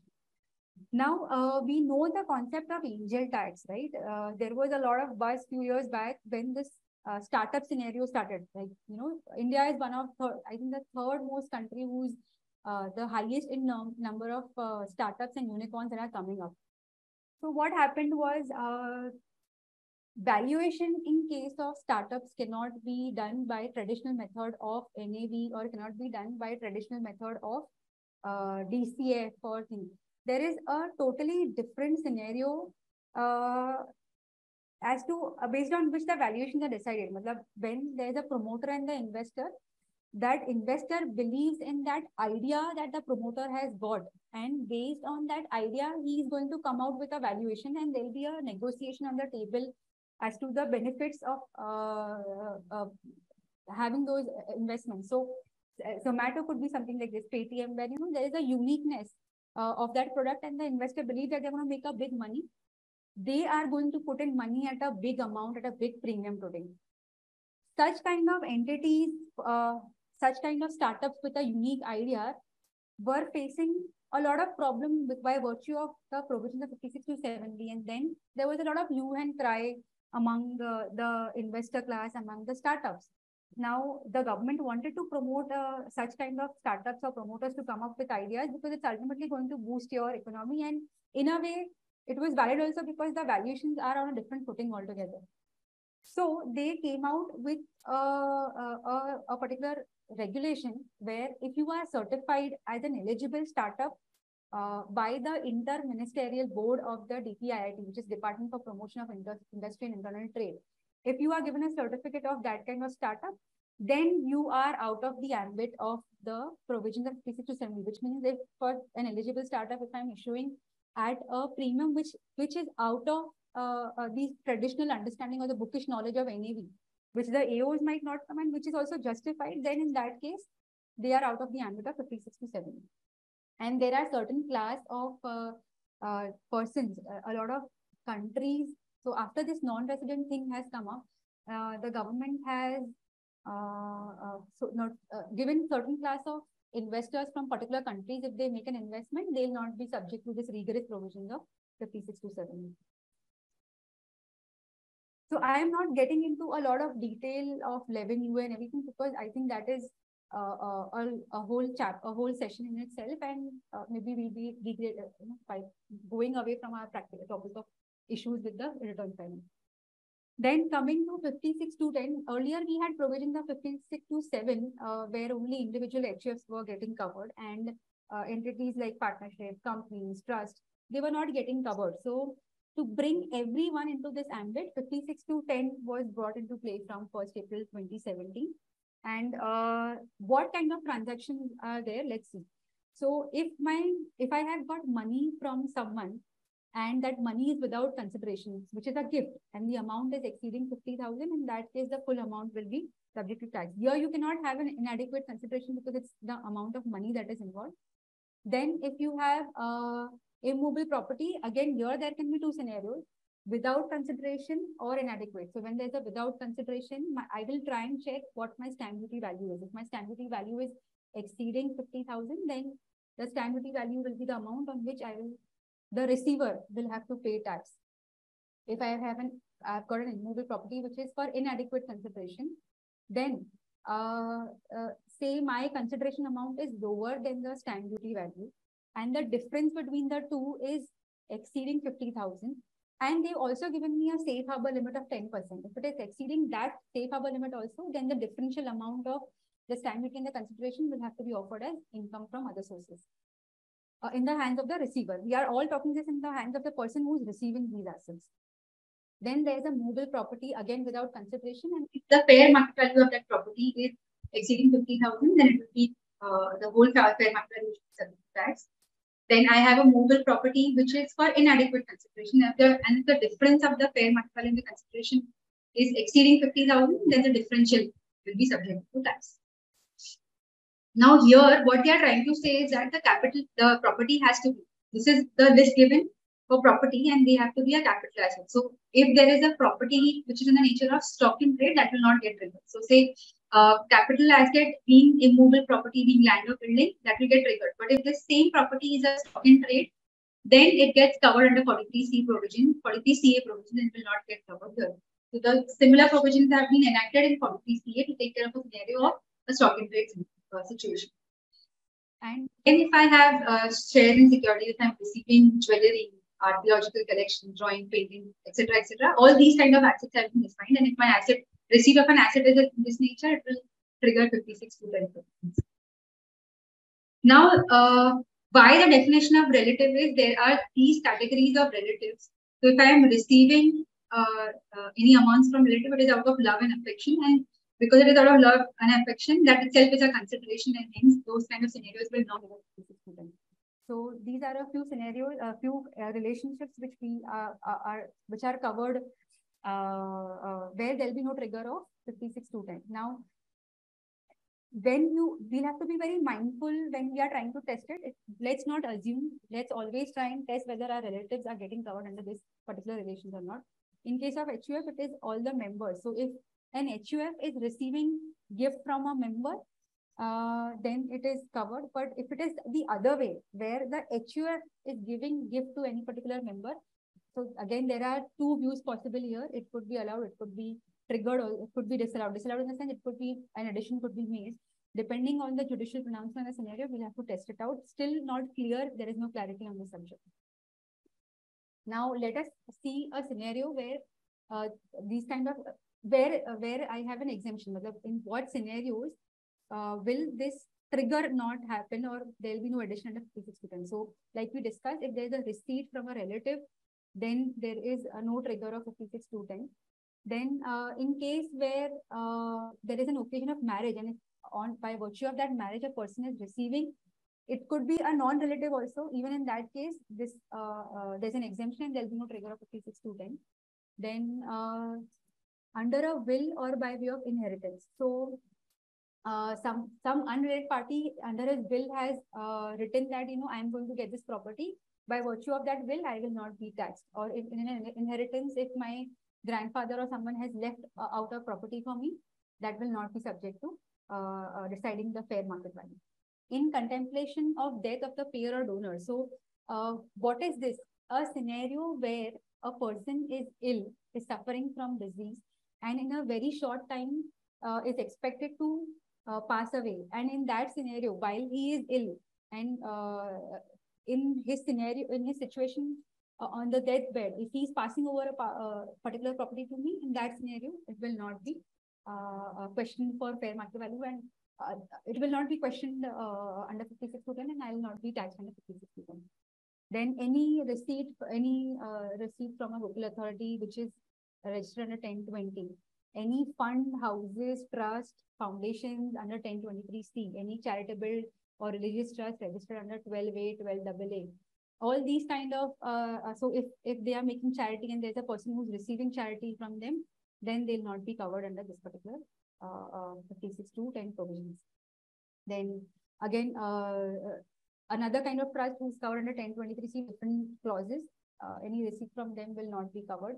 Then if I have a private trust created for the benefit of a relative of mine, and the creator and the beneficiary are relatives, then by virtue of the receipt from that trust to that relative, there will be no trigger of 56(2)(10). Then in these two next clauses were covered under the scenario of COVID-19, specifically for that. So if there is some medical treatment which I am undergoing for myself or my family member, and if there is a reimbursement for that COVID illness by my employer, then any amount that I have received from him will not be taxable as IFOS under 56(2)(10). if by virtue of COVID, any person has died and his employer or any other person is giving him, giving his family members some amount as a compensation, but not exceeding 10 lakhs, that amount also will not trigger 56(2)(10) provisions or income from other sources. Now, I'm not going through this detailed thing. There are certain transfers under 47, which we know that are not considered as transfer, which is not considered as capital gains, but could be a trigger under 56(2)(10) because there's a receipt of either shares or by the shareholder. Could be a scenario of amalgamation, demerger, could be a scenario where amalgamating company has transferred its assets to an amalgamated company, or the demerged company has transferred its assets to the resulting company. If I didn't have these exclusions, then the assessing officer would try and trigger 56, and hence it was necessary for them to specify this. But your restructuring needs to be seen whether it is covered under this list, because not every section of 47 is covered here. So while doing that restructuring, this will have to be kept in mind. This list will have to be run through. Now, these were a few examples of what we saw was under section 56. What were the permissible expenditure under 57? Okay, so we have 57, which says I will allow you these many expenditures. We have section 58, which says I will not allow you these kind of expenditures. Let us see what is that. So nomenclature or the common understanding or the common parlance is that any income that I have earned for a particular income has to be offered in that particular head, but any expenditure that I am incurring to earn that income, any expenditure which helps me to earn that income should also be allowed for deduction, and only the net income should be taxable. The same principle is followed under 57 as well, where any expenditure incurred wholly and exclusively for the purpose of earning income. The best example that we saw was dividend and interest against that. Another example where we could use was borrowed funds are given as loan to some other party. So I'm paying interest expenditure, I'm earning interest income. So it's the same. So to earn that interest income, I am incurring expense in the nature of borrowing cost. So that is what will be allowed to me as a deduction. Then it should not be in the capital nature. Obviously, whatever I'm offering for income is going to be in revenue in nature. So expenditure will also have to be revenue in nature, and capital expenditure will not be allowed. Expenditure cannot be of personal nature. No connection of that income and no connection of the expenditure. And if it is in personal nature, it will not be allowed. If I have incurred any expenditure which is in the previous year and I'm earning income in the next year, or vice versa, I am earning income in the year one and I have incurred expenditure in the next year, I will not be able to claim a set-off. It has to be on the basis of principle of matching concept. It has to be on the same year. So I have to be able to, because on an accrual basis, I will try and claim that particular expenditure. Now, what are the amounts which are not allowed for deduction? So actually, this particular heading of personal expenditure and capital expenditure is given under 58, which says that these are the expenses which will not be allowed. So we are taking under 57 to say that those are not permissible. Now, any expenditure of interest which I have paid without deducting the eligible taxes, be it under Income Tax Act or be it under DVAA, I am making a payment to a person outside India without deducting these taxes, then that interest expenditure will not be allowed as a deduction. Similar would be in the case of salaries, which if I am making a payment without deducting taxes and it is making a payment outside India, then it will not be allowed.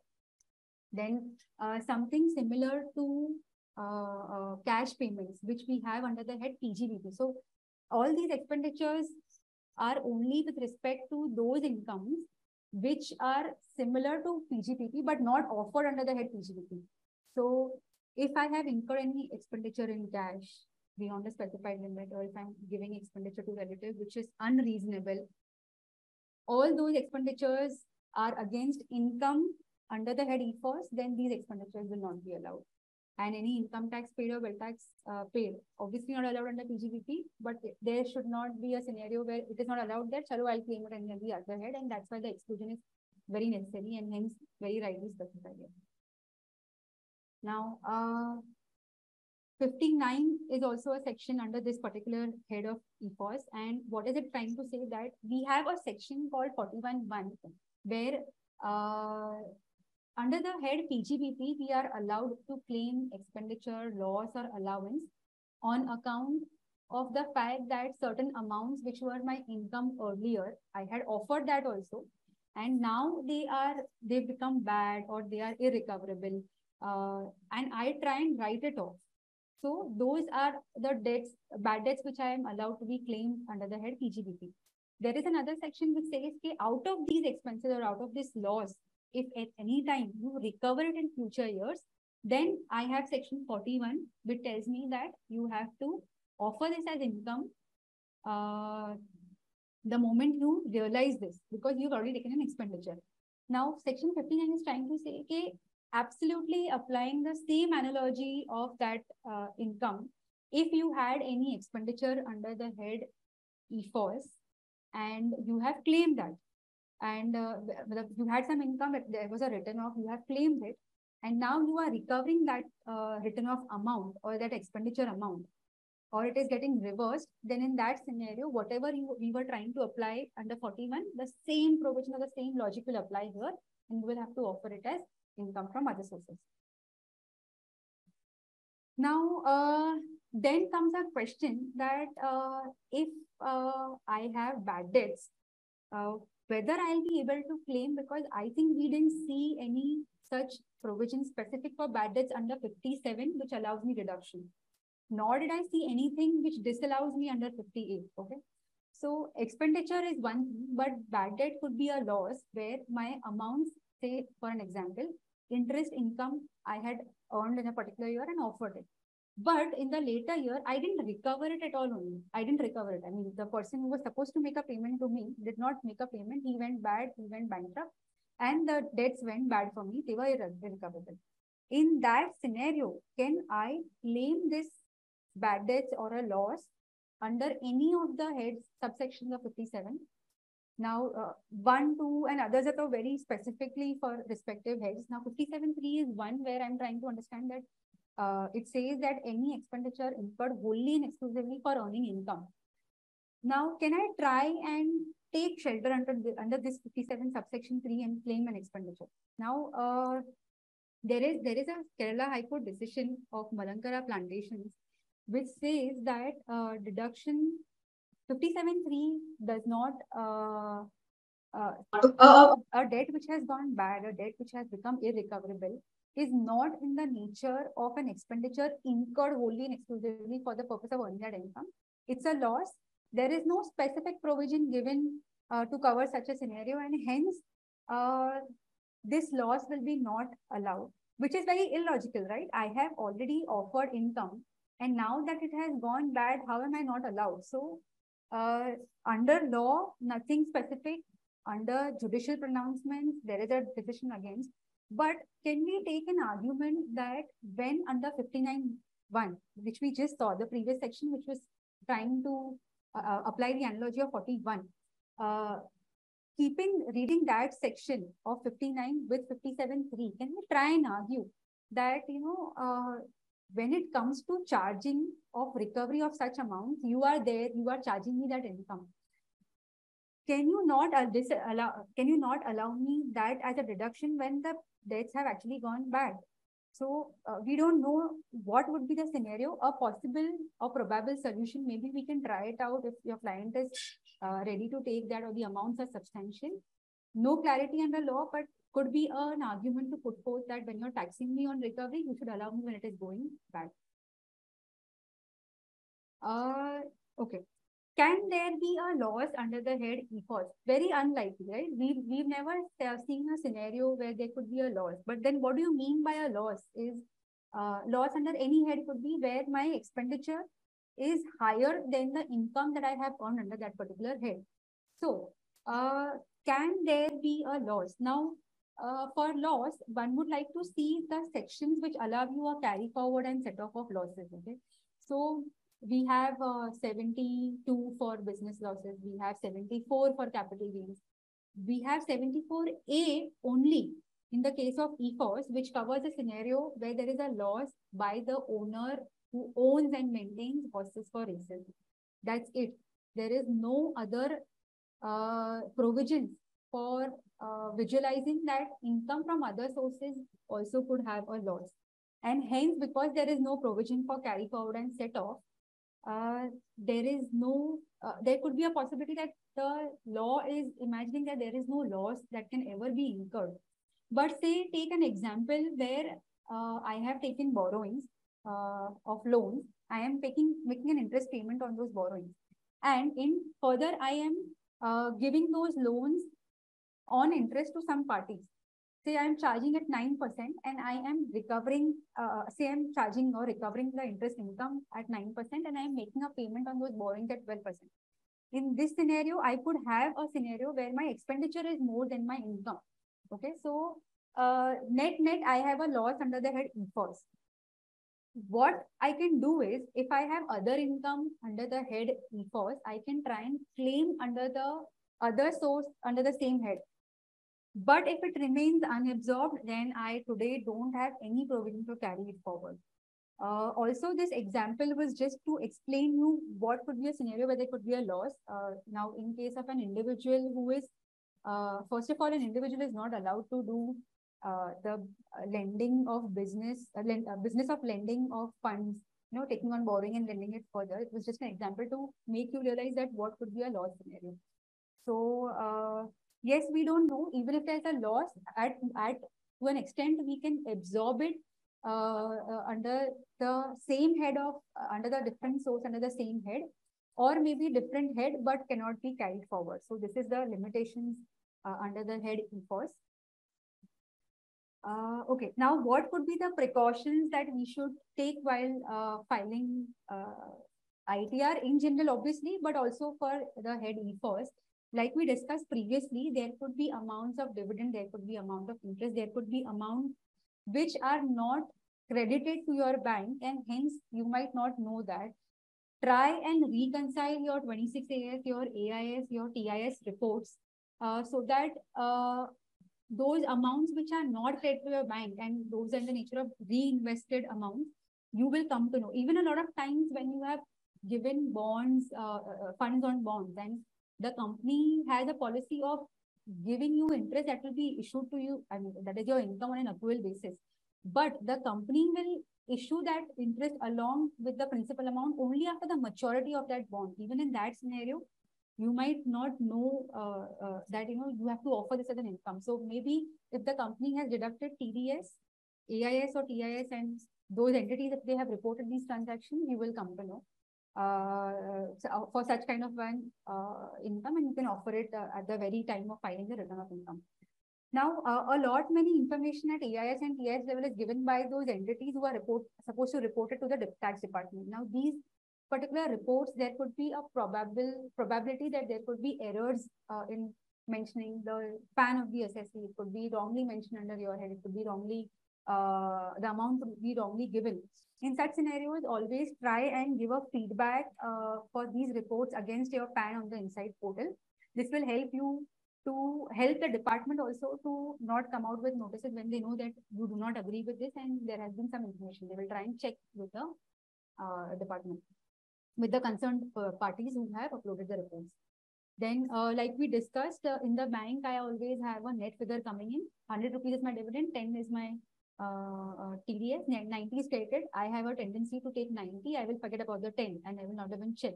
My income to be offered has to be 100. So try and check that.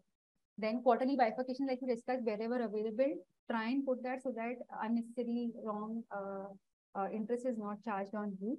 And always try and check that the data that you have entered, yes, all of us have software and that softwares are working too good for us. It's all automated, but always try and review once your data has been entered that the result that is coming out of that return that you have, that the data you have put is correct or not. It is charging the income correctly. If there is a special rate of income, whether you have rightly put it in the respective head, it is not going on a different head. All these are matters which are really small, but a little care taken will avoid your hassle of rectifications and interventions. So a few care to be taken.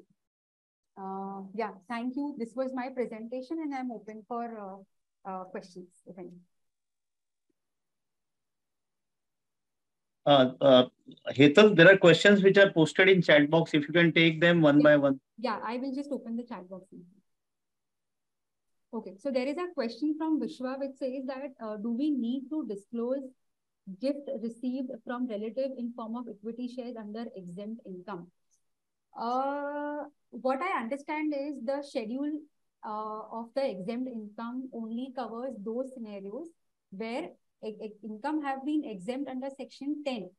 And I understand that gift by relative is not exempt under section 10 and we generally don't report such kind of transactions. Yes, you have received equity shares and if those are unlisted, then there is a schedule where you have to report the unlisted shares, give the details of it. So yes, there you have to mention, but not required under the exempt income schedule. Then holding company transfers capital assets to its overseas subsidiary. What is the taxability?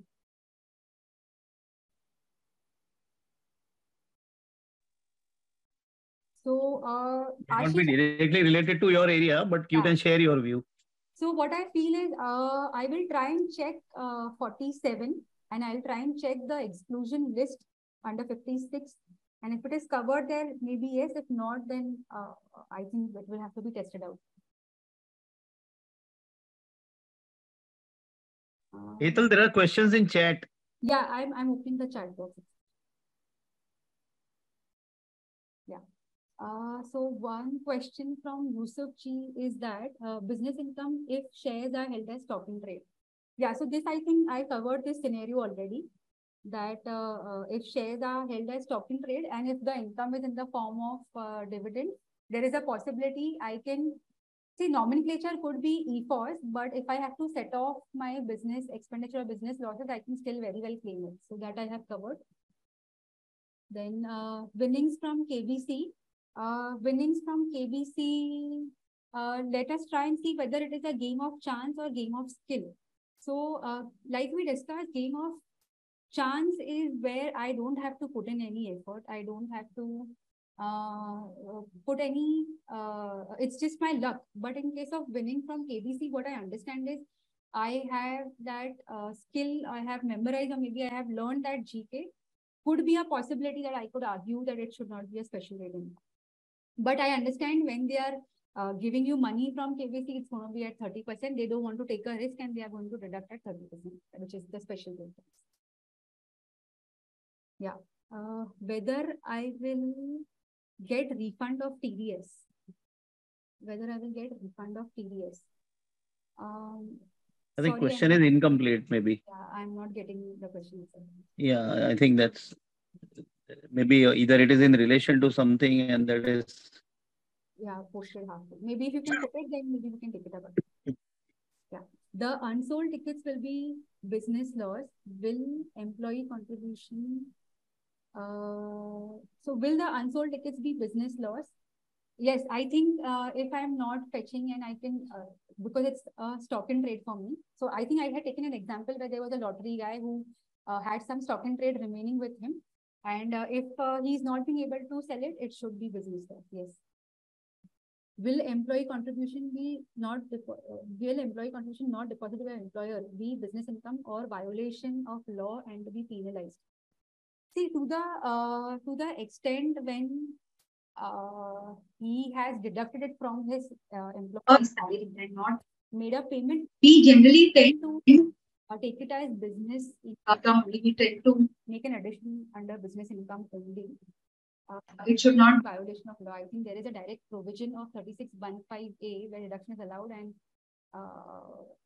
22410. So I think it should be business only. Only scenarios where there is not an employer-employee relationship. Say where it is a contractor for whom the PF has been deducted and it is not paid, then in that case it should be covered under IFOS. So I think it should be business income. I have a query related to capital gain. If you can take the same after session, it would be great. Do we want to take up this or maybe it can be passed it over to the previous faculty? Chetan bhai? Your voice is little low, has become little lower actually. Okay, one If you can just check the connectivity. Is it audible now? Better, better. Yes, now it is better. Yeah. One second.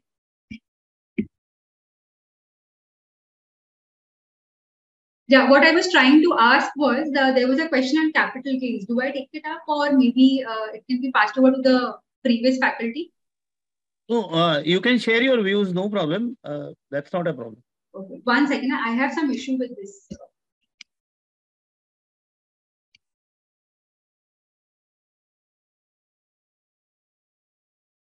Yeah.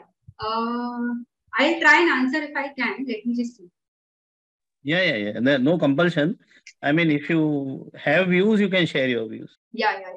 So there is a query from Sumit which says that there are 3 owners of the property and they have sold the plot to a single buyer at rupees 140. So each one of the shares comes to around 46 lakhs approximately, and we will proportionate the cost of acquisition accordingly and compute capital gains.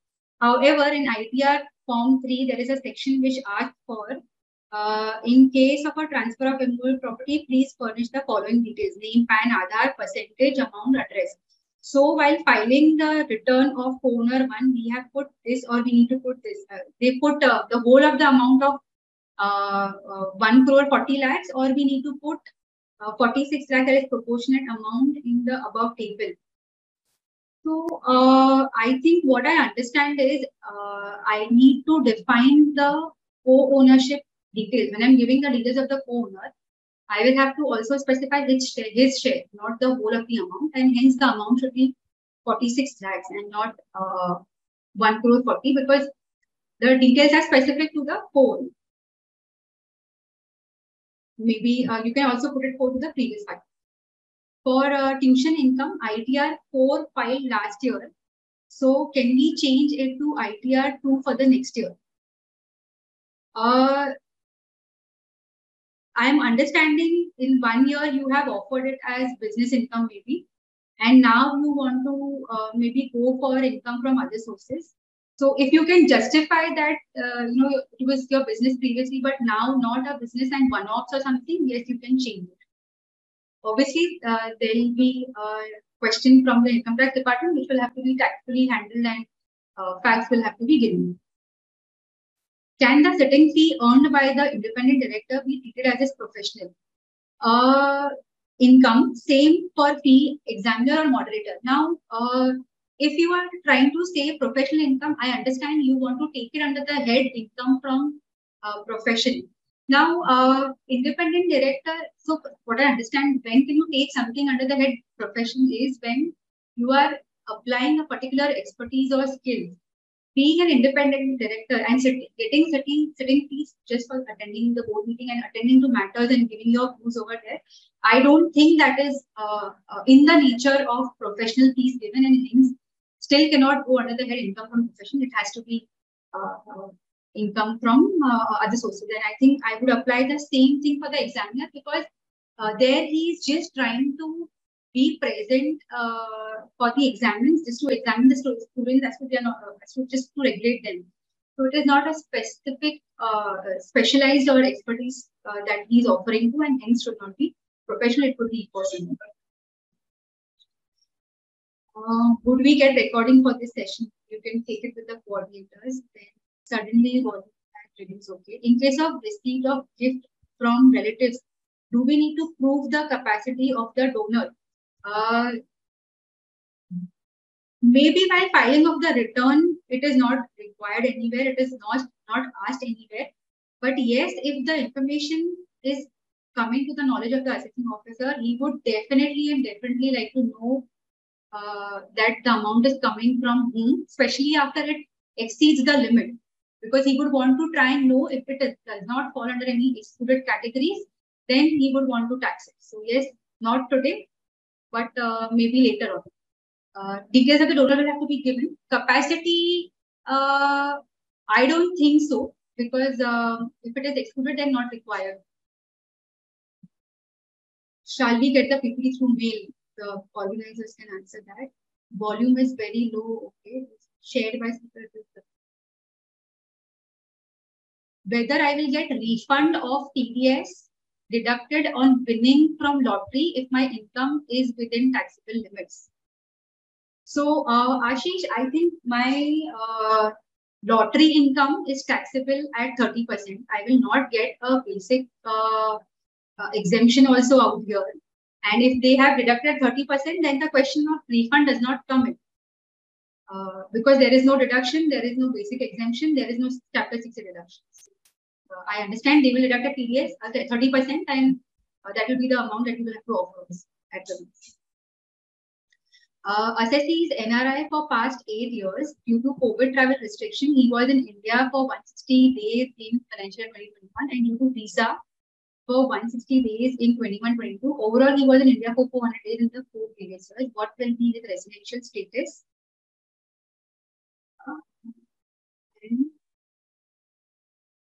One second, I can't read the questions.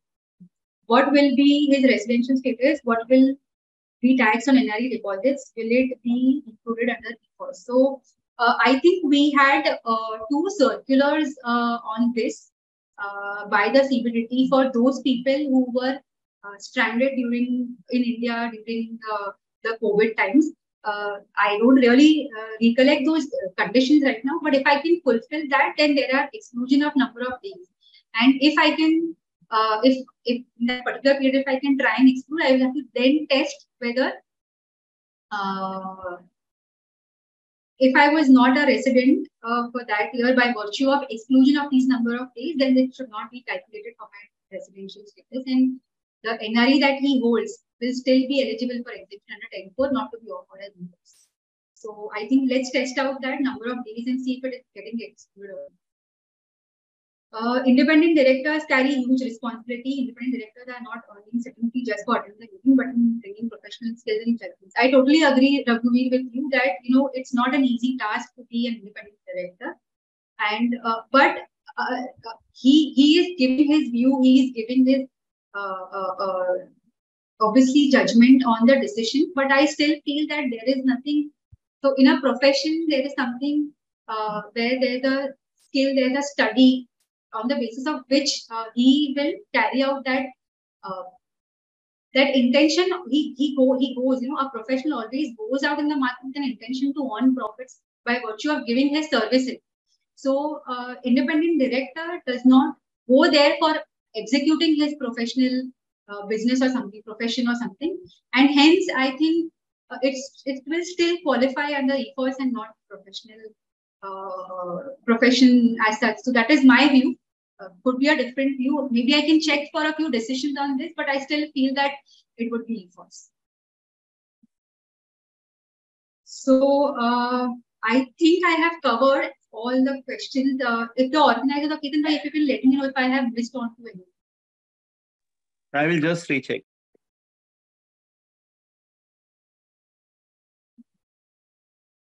Okay, there is one more question which says, can I show speculation income from shares as IFOS? Now, by speculation income, what I understand is intraday trades or any income earned which is getting covered under the explanation to section 70.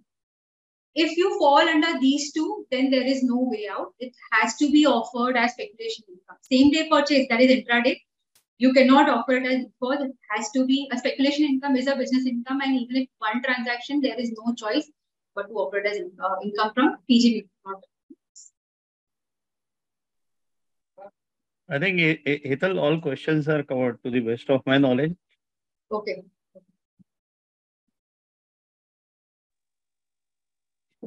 Yeah. I hope, so thank you everyone for a very patient hearing, and there was a lot of learning while I was also trying to make the PPT. I had a lot of learning as well. So thank you by virtue of this. And thank you, Ketan Bhai, for giving me this opportunity to present the topic today with WS. Thank you, Ketan Bhai, a lot. Thank you, WS. Hetal, one question somebody has posted in chat, if you can please see. Yeah, I'll take it.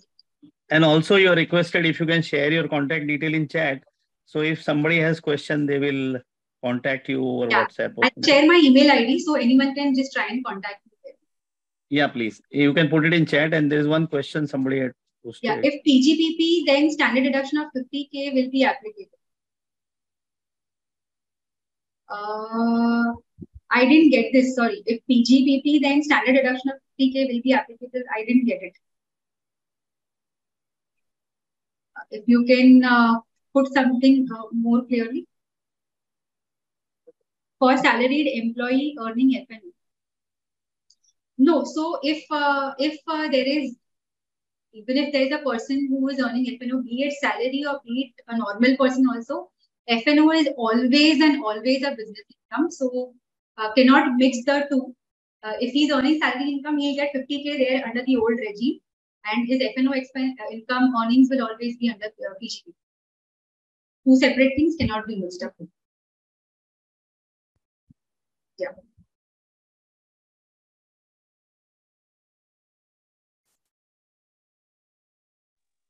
So I'll just post my email ID. I'll be more than happy to answer your questions if there are any.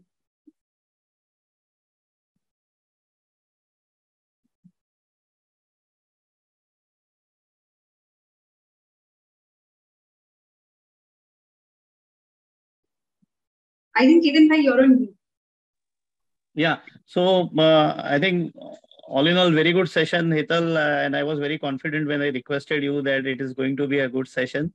And some people have posted that whether PPT will be available. Yes, it will be available, and with the permission of speaker and ICI, will host the entire recording also on the website. But you need to go to the WIRC page, and from there you'll be able to download the PPT and the recording. With this, let me hand it over back to Ritika. Ritika, over to you. Yeah. So thanks, Hetal, for a wonderful session. I would now request Shivani to give vote of thanks. Good evening, everyone. I'm Shivani Padkar on behalf of WRC. I would like to thank you.